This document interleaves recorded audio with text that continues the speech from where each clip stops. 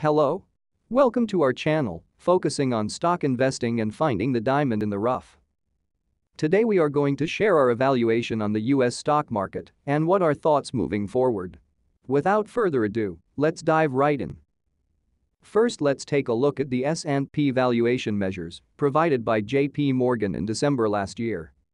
We can see that all these measures, including forward PE, Shiller's PE ratio, price to book value, and price to cash flow value are currently sitting way above the last 25-year average. Without a doubt, all these measures are pointing to the direction, telling us that we might be in a bubble. But does this mean the bubble is going to burst? The simple answer is yes, the bubble will burst.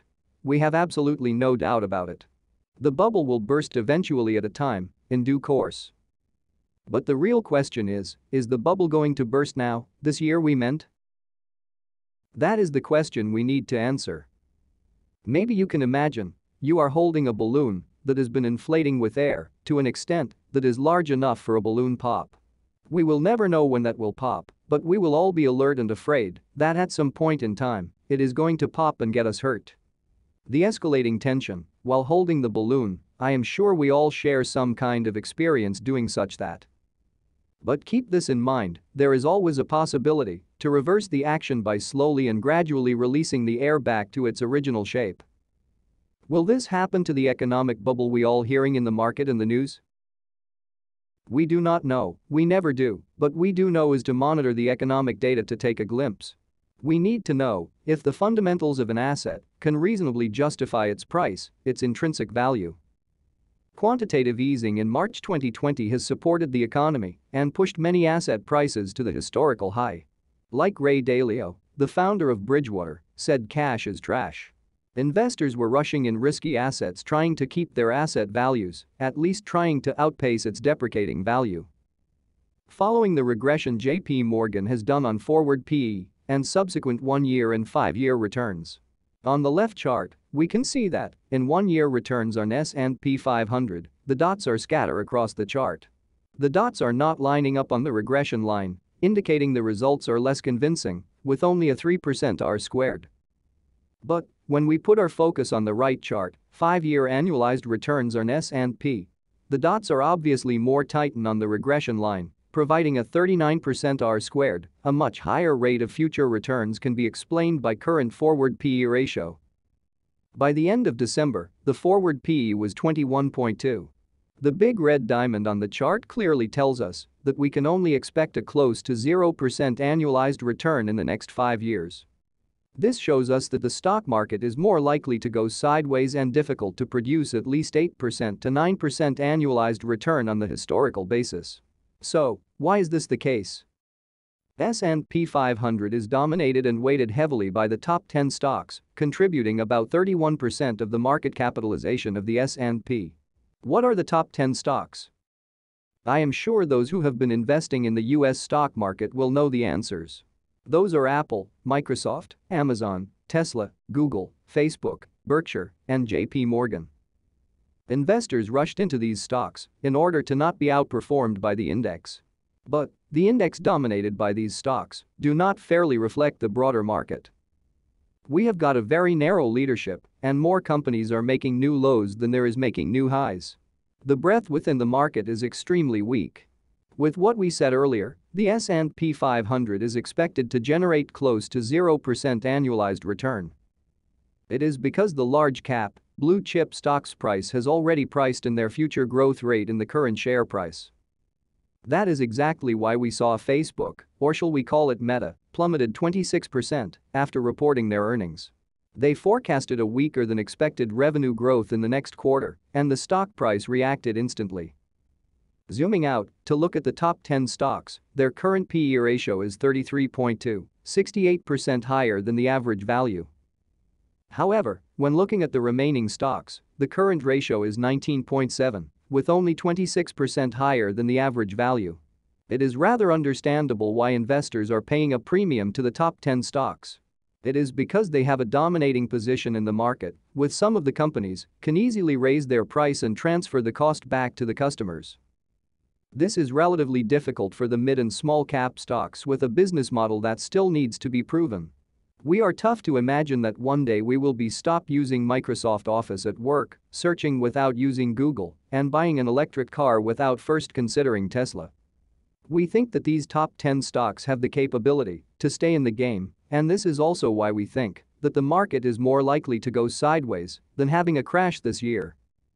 Raising interest rates should not bring too much of a problem to these top companies. And these stocks can perform as a stabilizer to stabilize the market. In the near term, I am referring to the next 5 to 10 years, there is a potential concern that might cause these large cap stocks to decline in its share percentage of the indexes and its intrinsic value. But right now, we do not see this kind of concern. If there are some hints we notice, we will need to be aware of the impact. If you are interested, leave a comment below and we can make a video talking just about this. Now, after talking all these points, can we find any value plays in the market? Yes, there are always some good companies that need our research and time to dig deeper to find the diamond in the rough. With the line chart drawn by Yardeni Research, we notice that the large caps, as in line with what we discussed earlier, are sitting at the relatively high valuation with a forward PE of 19.7. This high number of forward PE can only be seen back in 2000 at the time of dot-com bubble. Does this mean we are entering the market crash? The answer is no, at least not at this moment in time. Let us explain. This high forward PE ratio can go down significantly when the large caps continue to deliver the high earning growth rate as before. But this also signifies their stock price cannot move up any further due to the fact that earnings are constant and price action moves from time to time. When earnings numbers do not change and stock prices move higher, this will lead to this forward PE number goes up. This reverberates with our idea, suggesting the market is likely to go sideways. So, what now? Let's look at the mid-cap and small-cap valuations. We can see that mid-cap is sitting at a relatively reasonable price, at least it seems to us that they are sitting on the average range of the past 20 years. While the small-cap stocks are obviously trading below their average range. Only the correction in 2011 and 2018, as well as the financial crisis in 2008, could see this kind of low forward PE ratio. This helps us to establish the thesis by putting our best effort in finding the diamond in the small caps. Also, the 20-year annualized returns by asset class here gives us more confidence in finding this diamond in the small caps. The annualized return for small caps in the past 20 years is 8.7%, compared with only 7.5% in the S&P 500, 3.7% for home buyers, and 2.9% for average investors. Of course, no one else wants to be an average investor here. And our research has helped us all to save some of the dirty work, shedding lights in our direction moving forward.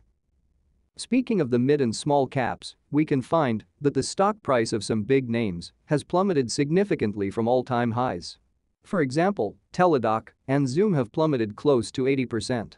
Beyond Meat dropped more than 70% from $221 in January 2021 to only $53 in January 2022. Lemonade, the online insurance company with a revolutionary business model, also dropped more than 70% from all-time highs. Some other big names you must be very familiar with also dropped significantly, such as Zillow. Even though these stocks have plummeted significantly, we do not think that all these stocks are worth buying right now. Given the Fed will be raising interest rate, most likely announcing in March, we will need to be very carefully in understanding the company's fundamentals, picking out the stones, and learning their business. Like we said in the very beginning, finding diamonds in the rough. You shouldn't expect that diamond just shows up itself. More serious work needs to be done for us. Here, we are going to wrap up our video. We have looked into the S&P valuation measures, break down the future annualized return with current forward PE, showing that the large caps have dominated the index, and mid to small cap stocks are relatively worth our time to dig deeper to find that diamond. In the end, thank you for watching. If you find this video useful, press the like and subscribe button, hit the notification bell. Only in this way, we will be able to deliver our most updated video to you instantly. Leave your comments below if you have any thoughts about our work. If there are stocks that you would want us to look into, share it in the comment section. We could take 1 to 2 stocks for analysis in the upcoming videos. Investing is for everyone. I will see you in the next video.